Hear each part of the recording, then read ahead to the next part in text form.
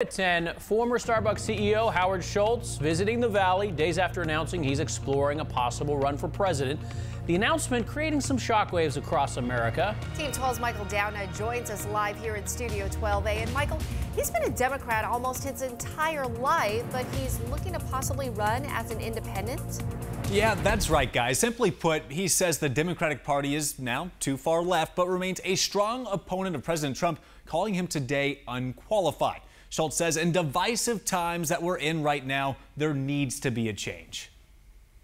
The system needs to be disrupted. Our system is not working for us. So could a former Starbucks CEO be that disruptor? Well, for Howard Schultz, he's at least exploring that idea today during a book tour at ASU, talking about a special inheritance from his mother. The gift was not an inheritance of money. It was the fact that my mother had this belief in America. But this book tour quickly turning into a political town hall on Schultz's potential presidential run. I'm going to speak from my heart.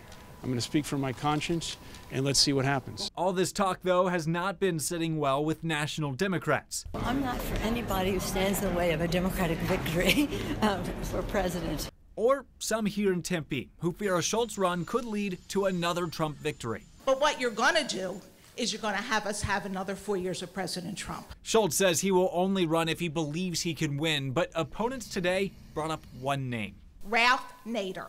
I heard the same exact thing for him, and we got President George Bush. So from Nader to Perot, over the last 100 years, third parties have often just split votes, never coming close to an actual victory. But Schultz believes the time is right and promises he will not be splitting votes.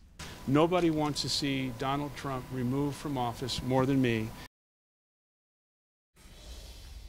Schultz says he wants to see improvements in things like health care to comprehensive tax reform to the national debt. But when reporters pushed him on specifics on what exactly he wanted to do, well, he didn't provide them.